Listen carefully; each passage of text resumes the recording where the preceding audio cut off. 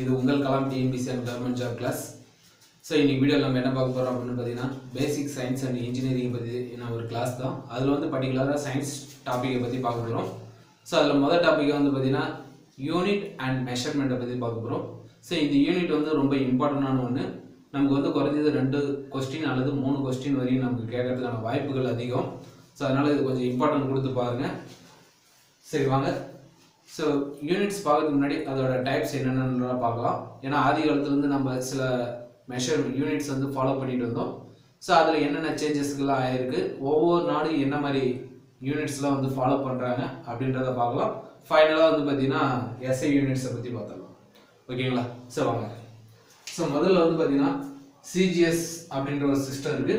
So இது யாரு use பண்ணது அப்படின்னு பாத்தீங்கன்னா பிரான்ஸ். சரிங்களா? சோ பிரான்ஸ்ல இந்த சிஸ்டத்தை இம்ப்ளிமெண்ட் பண்ணுது. இதுல இந்த வார்த்தையை பேஸ் பண்ணி தான் வந்து பாத்தீங்கன்னா இது சின்றது என்ன மீனிங் அப்படின்னா சென்டிமீட்டர் பேஸ் பண்ணி இருக்கும். சோ நம்ம ஒரு லென்த்தை மெஷர் பண்றோம் அப்படின்னா அவங்க ஃபாலோ பண்றது வந்து பாத்தீங்கன்னா சென்டிமீட்டர் தான் யூனிட்ஸ் வந்து யூஸ் பண்ணுவாங்க. சப்போஸ் வந்து வெயிட்டை யூஸ் பண்றதுன்னா கூட வந்து பாத்தீங்கன்னா அவங்க கிராம் யூஸ் பண்ணுவாங்க. அதே போல வந்து பாத்தீங்கன்னா எஸ் பொறுத்தவரை என்னன்னா எல்லா கண்ட்ரியுமே வந்து பாத்தீங்கன்னா ஒரே இதுதான், செகண்ட்ஸ் தான் வந்து யூஸ் பண்ணியிருக்காங்க. சோ அதை பொறுத்தவரை எந்த ஒரு சேஞ்சஸுமே கிடையாது. சோ நம்ம மற்றது மட்டும் தான் பார்க்கணும். சப்போஸ் வந்து சிஜிஎஸ் சிஸ்டத்துல எடையை அளவிடக்கூடிய யூனிட் என்னன்னு கேட்டாங்கன்னா நம்ம கிராம் தான் யூஸ் பண்ணணும் ஆப்ஷன்ல. சரிங்களா? நமக்கு கேஜ் கொடுப்பாங்க, ஆனா நம்ம கேஜ் எடுக்க கூடாது. சோ அந்த சிஸ்டத்துக்கு தகுந்த மாதிரி தான் யூனிட்ஸ் வந்து நம்ம பயன்படுத்தணும். சரிங்களா? சோ இந்த பிரான்ஸ்ல இருந்து தான் வந்து பாத்தீங்கன்னா கேஜ்ன்ற ஒரு யூனிட் வந்து பாத்தீங்கன்னா எஸ்ஐ அளவுமுறையில வந்து யூஸ் பண்ணியிருப்பாங்க. அதே போல வந்து பாத்தீங்கன்னா இந்த கேஜோட அந்த அமைப்பு வந்து பாத்தீங்கன்னா எங்க இருக்குன்னா பிரான்ஸ்ல தான் இருக்கும். சோ இந்த இதுல வந்து என்ன மெட்டீரியல் யூஸ் பண்ணாங்கன்னா பிளாட்டினம் இரிடியம் சொல்ற ஒரு மெட்டீரியல் தான் வந்து பாத்தீங்கன்னா யூஸ் பண்ணியிருப்பாங்க. எதுக்காகன்னு பாத்தீங்கன்னா இது வந்து பாத்தீங்கன்னா துரு பிடிக்காது. அதே போல வந்து பாத்தீங்கன்னா காற்று அதால வந்து பாத்தீங்கன்னா அஃபெக்ட் ஆகாது. சரிங்களா? சரி ஓகே. நெக்ஸ்ட் வந்து பார்க்கும்போது வந்து பாத்தீங்கன்னா ரெண்டாவது சிஸ்டம் வந்து என்னன்னா FPS. அது வந்து பாத்தீங்கன்னா ஃபுட்னா ஒன்றும் இல்லை அடின்னு சொல்லுவாங்க. ஃபவுண்டுன்றது வந்து பார்த்தீங்கன்னா வெயிட்டை மென்ஷன் பண்ணக்கூடிய ஒன்று. செகண்டை பொறுத்தவரை காமன்.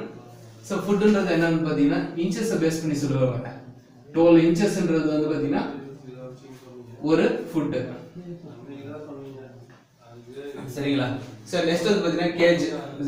அந்த கேஜ்ன்றதை வந்து மென்ஷன் பண்ணுறது, எடையை வந்து மென்ஷன் பண்ணுறது எதுனா ஃபவுண்ட், எல்பின்னு சொல்லுவாங்க. சரிங்களா? இன்னமும் வந்து பார்த்தீங்கன்னா நம்ம அதே போல் வந்து பார்த்தீங்கன்னா இன்ச், அதாவது இந்த ஃபுட்டுன்றத சிஸ்டத்தை வந்து தான் இன்னும் ஃபாலோ பண்ணிட்டு இருக்கிறோம். ஒரு வீடு வாங்கினா கூட என்ன கேட்போம், எத்தனை அடிக்கு எத்தனை அடி.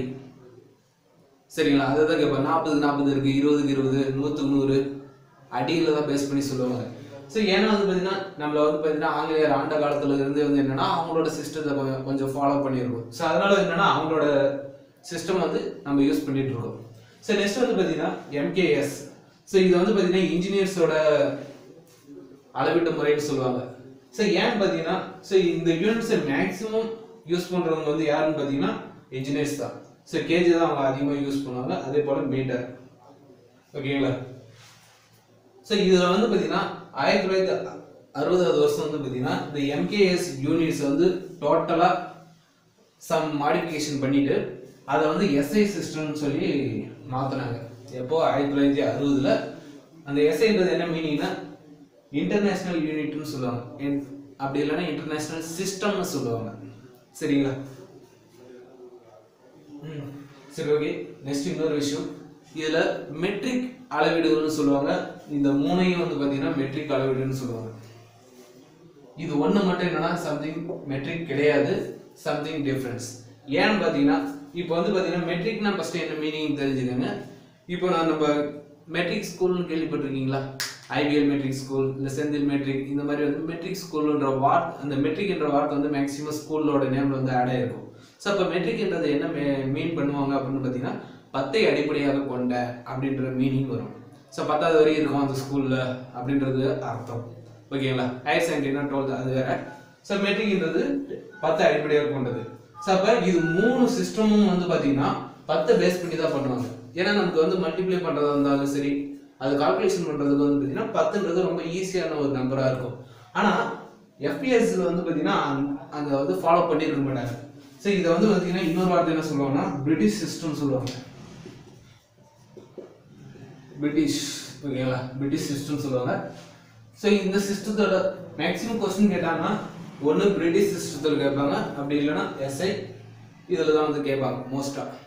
ஸோ அப்போ ரெண்டுக்குள்ள வேரியேஷன்ஸ் என்னன்றது நம்ம தெரிஞ்சுக்கிட்டோம்னா ஸோ இதில் வரக்கூடிய கேள்வியில் வந்து ஈஸியாக அட்டன் பண்ணிடலாம். சரிங்களா? சரி வாங்க, நெக்ஸ்ட் வந்து பார்த்தீங்கன்னா நம்ம ஃபஸ்ட்டு லென்த் பேஸ் பண்ண சில யூனிட்ஸ்லாம் பார்க்கலாம். ஸோ அதுக்கு அடுத்தடுத்து பார்க்கலாம், கேஜி செகண்ட்ஸுக்கு இது எல்லாத்துக்குமே பார்க்கலாம். ஓகேங்களா? ஓகே, நெக்ஸ்ட் வந்து பார்த்தீங்கன்னா 10 அடிமனமாக கொண்ட சில வார்த்தைகள் வந்து பார்க்கலாம். இதை பொறுத்தவரை என்னன்னா, இந்த ஒரு வார்த்தையை கொடுத்துட்டு இதோட வேல்யூ என்னன்றது கேட்கறதுக்கான வாய்ப்புகள் ரொம்ப அதிகம். ஸோ இதில் ஒரு கொஸ்டின் எதிர்பார்க்கலாம், ரொம்ப அதிகமாக எதிர்பார்க்கலாம். சரி வாங்க பார்க்கலாம். அதாவது பார்த்தீங்கன்னா 10 அடுக்கு கொண்டது வந்து பார்த்தீங்கன்னா இதில் ஒவ்வொன்றிலையுமே வந்து பாருங்க, டெகானா 10^1, ஹெக்டா 10^2, ஸோ கிலோனா 10^3. ஸோ இந்த மாதிரி நிறைய வார்த்தைகள் இருக்கு. ஸோ இதை ஃபுல்லாக வந்து நம்ம எப்படி மைண்டில் செட் பண்ணுறது, முதல் அதுக்கான ஷார்ட்கட்டில் நான் சொல்லிடுறேன். ஏன்னா டைமிங் பீரியட் ரொம்ப கம்மின்றதுனால ஷார்ட்டாக சொல்கிறேன், அது கேட்டுக்கங்க. ஸோ நம்ம ஏன்றது தான் வந்து பார்த்தீங்கன்னா இந்த பக்கத்து இது எல்லாமே வந்து பார்த்தீங்கன்னா அதில் ப்ளஸ் வேல்யூ. சரிங்களா? 1லேருந்து 4 வரையும் வர்றது எல்லாமே வந்து பார்த்தீங்கன்னா பாசிட்டிவ் வேல்யூ. ஸோ இந்த பக்கம் வர்றது எல்லாமே வந்து பாருங்க நெகட்டிவ் வேல்யூ. ஸோ இதில் இந்த வார்த்தைகள் எல்லாமே தெளிவாக அப்சர்வ் பண்ணி பாருங்க, ஏன்னு தான் இருக்கும். 90% இருக்குது. சரி, இருக்கிறது எல்லாமே வந்து பார்த்தீங்கன்னா ஏ தான் இருக்கும். ஓகேங்களா? ஸோ ஏ அப்போ நமக்கு ஏன்னு வந்தாலே என்ன பண்ணணும், பாசிட்டிவ் ப்ளஸ் வேல்யூ தான் இருக்கும். ஓகேங்களா? நெகட்டிவ் எடுக்கக்கூடாது. அப்போ ஸோ ஃபஸ்ட்டு வந்து டி பவர் 1ன்னு இருக்குன்னு வைங்க. டி வந்து நம்ம என்ன மென்ஷன் பண்ணோம்னா 10. ஸோ அப்போ 10ன்ற வார்த்தையா மென்ஷன் பண்ணிக்கலாம். D for 10. அப்போ 10^1 அர்த்தம். 10ன்ற ஒரு நம்பர் இருக்குன்னா இது 1 போட்டா என்ன, போடலாம் என்ன, ஸோ இப்போ சமம் தான். ஓகேங்களா? ஸோ அப்போ இங்கேயும் வந்து பாருங்க என்ன இருக்கு, -1 இருக்கு, ஆனால் இங்கேயும் டி தான் இருக்கு. அப்போ கன்ஃபியூஸ் ஆகிறதுக்கு வாய்ப்பு இருக்கும். அப்போ இதோட கடைசி லெட்டர்லாம் எல்லாமே பாருங்க ஐ. ஸோ ஐ அப்படி இல்லைன்னா அனதர் ஒன் லெட்டர் வந்து பார்த்தீங்கன்னா ஓ எல்லாத்துலேயுமே வந்து பார்த்தீங்கன்னா என்ன இருக்கு, ஓ தான் இருக்கு. ஸோ அப்போ இந்த 2 வார்த்தை வந்து ரொம்ப இம்பார்ட்டண்டாக ஞாபகம் வச்சுக்கோங்க. நமக்கு கொடுக்கும்போது ஐ வந்தா இல்லை ஓ வந்தாலும் ஸோ இதுதான் வந்து மைனஸாக தான் இருக்கும். ஆனால் இந்த பக்கம் வந்து பார்த்தீங்கன்னா 2 ஓ இருக்கும். ஸோ அதை மட்டும் கொஞ்சம் இம்பார்ட்டண்டாக ஞாபகம் வச்சுக்கோங்க. இந்த 2 தவிர்த்து இது எந்த ஓ வந்தாலும் சரி அது எல்லாமே நெகட்டிவ் வேல்யூ பேஸ் பண்ணி இருக்கும். ஸோ ஹெக்டானா ஒரு ஏக்கர்னு சொல்லுவாங்கல்ல, ஹெக்டானா ஏக்கரை பேஸ் பண்ணியிருக்கும். அப்போ 10^2. ஓகேங்களா? இந்த பக்கம் வரும்போது வந்து என்னன்னா சென்டிமீட்டர் இல்லைன்னா செஞ்சுரி ஞாபகம் வச்சுங்க. செஞ்சுரின்னு என்ன அர்த்தம், 100ன்னு அர்த்தமா, 100ன்றது செஞ்சுரியா? அப்போ 2^10 2ன்னு இருக்கு. அப்போ 2 வாட்டி மல்டிப்ளை பண்ணும்போது என்ன ஆகும், 100 வரும். 100ன்றது செஞ்சுரி அப்படின்ற மாதிரி ஞாபகம் வச்சுக்கோங்க. சரி ஓகே, இதுல 2த்துக்கு டவுட் வரலாம். இதுல வந்து ஐ இருக்கிறதுனால மைனஸ் வேல்யூ, அதை ஞாபகம் வச்சுக்கோங்க எப்பயுமே. ஓகேங்களா? ஸோ அதே மாதிரி கிலோ 10^3 பொறுத்தவரை என்னன்னா கிலோன்றது நமக்கு தெரியும். எத்தனை கிராம் சேர்ந்தது ஒரு கிலோ, 1000 கிராமா, 1000 கிராம். சரி, 1000 கிராம். ஓகேங்களா? அப்போ 1000 கிராம்னா இதுல எத்தனை ஜீரோ இருக்கு, 3 ஜீரோவா? அப்போ ஒரு கிலோன்றது 3 ஜீரோ. சொல்றது புரியுதுங்களா?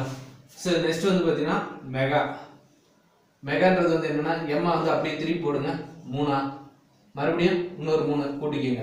ஸோ அப்போ 10^6. ஸோ நெக்ஸ்ட் வந்து பார்த்தீங்கன்னா 10^9க்கு வந்து பார்த்தீங்கன்னா இந்த ஜி வந்து பாருங்க 9 மாதிரி அப்படியே இருக்குதா, 2 ஜி இருக்குது. இங்க வந்து ஒரு ஜி இருக்கு. ஸோ அதனால கன்ஃபியூஸ் பண்ணிக்கலாம். So 2 G இருக்குன்றதுனா 2 9.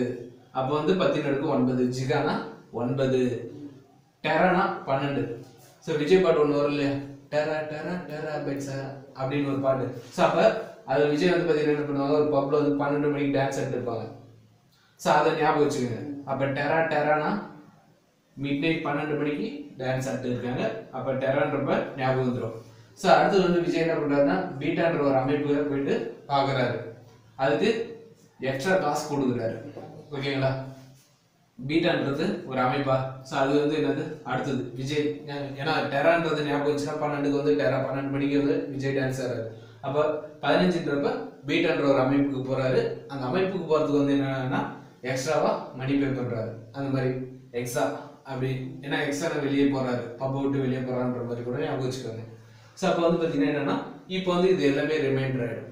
ஸோ உங்களுக்கு வந்து மெகான்னு கொடுத்துட்டு இதோட மதிப்பு என்னன்னு கேட்கலாம், இல்லைன்னா பீட்டா கொடுத்துட்டு பீட்டாவோட மதிப்பு கேட்கலாம். ஸோ இது போல் வந்து ஸோ இது 18 வரையும் படிக்கும் போதும் இது 10⁻24 வரையும் இருக்குது. ஸோ அந்தளவுக்கு வேண்டாம்.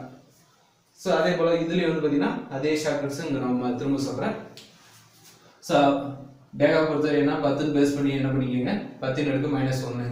ஸோ சென்டிமீட்டருக்கு 100க்கு ஐ வரதுனால -2ன்னு போட்டுக்கோங்க.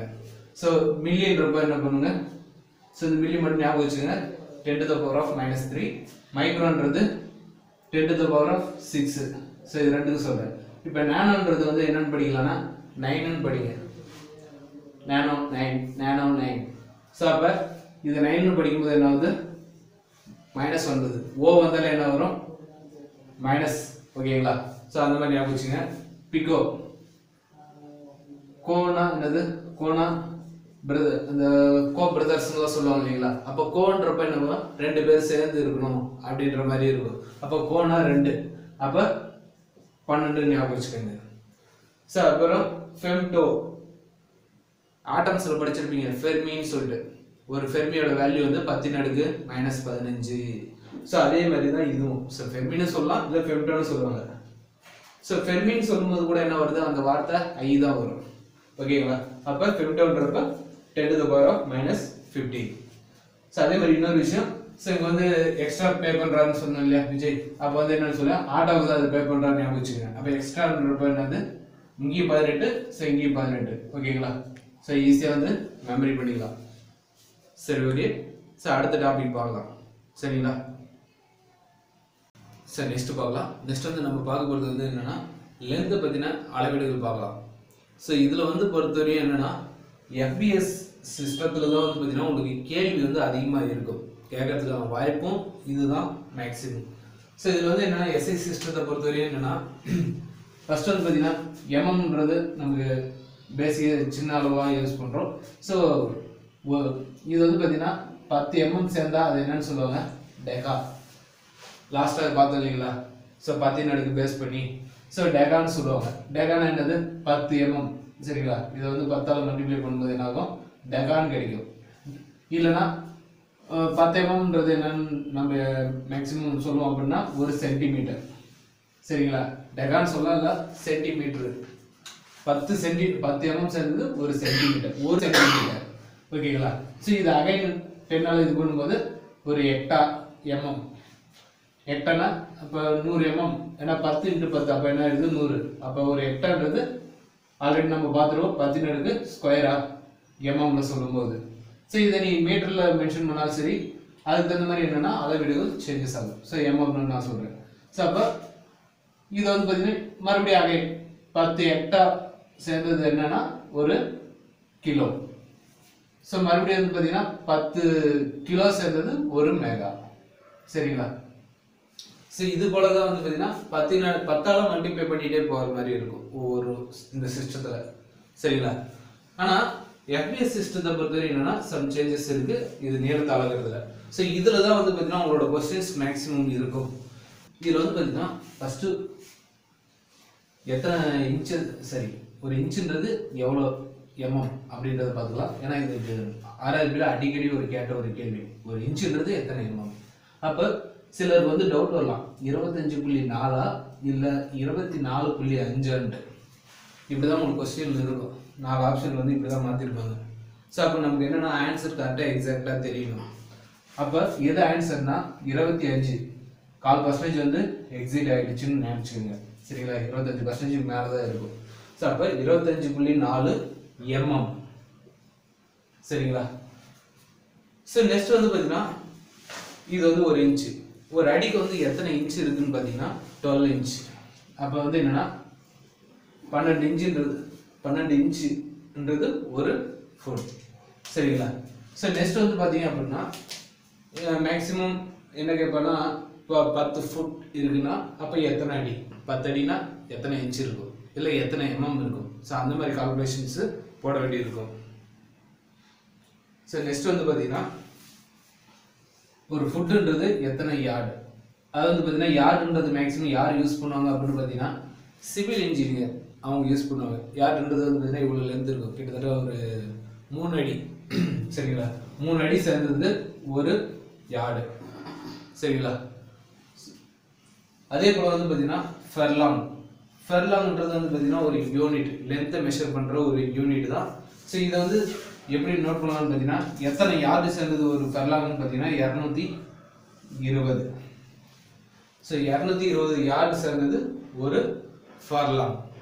சரிங்களா, அடுத்து வந்து பார்த்தீங்கன்னா 8 ஃபெர்லாங் சேர்ந்தது ஒரு மைல். 8 ஃபெர்லாங் சேர்ந்தது ஒரு மைல். ஹை நண்பர்களே, இந்த வீடியோ உங்களுக்கு பிடிச்சிருந்தா லைக் பண்ணுங்க, ஷேர் பண்ணுங்க, மறக்காம கீழே கமெண்ட் பாக்ஸில் உங்கள் கமெண்ட்ஸை பதிவு பண்ணுங்க. இந்த வீடியோ பற்றின கமெண்ட்ஸை ஃபைனலாக சப்ஸ்கிரைப் பண்ணிடுங்க. தேங்க்யூ ஃபார் வாட்சிங்.